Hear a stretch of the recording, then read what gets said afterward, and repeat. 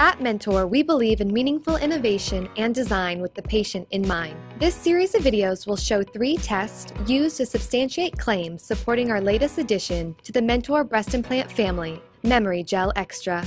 Welcome to the science of breast implants. What you are seeing is the lateral compression test Mentor uses to quantify the softness of breast implants, which has been associated with the feel of a real breast.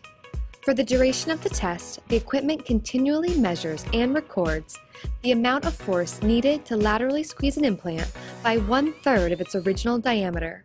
Higher forces indicate higher firmness. This lateral compression data, combined with the blinded comparison data from consumers and surgeons, support MemoryGel Xtra softness claims against other brands tested.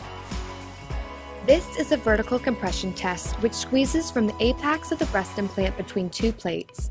Across product samples tested, a maximum force target was used when compressing the breast implant, while recording the force and distance traveled. The shorter the distance, the more firm the implant. The vertical compression test data support the claim that MemoryGel Xtra is comparably firm when compared with Lateral responsive and Lateral cohesive breast implants. The test you are seeing here is the shell tension and elongation test conducted on both MemoryGel breast implants and competitor implant shell samples. These were cut from the implant shells using a standard die shape, and after removing the gel, we measured the shell thickness.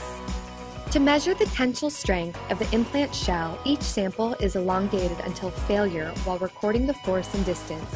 This process is based on an industry standard ASTM D412. Mentor MemoryGel implant shells are 35% thinner, yet have a 30% higher tensile strength on average versus Allergan Lateral implant shells.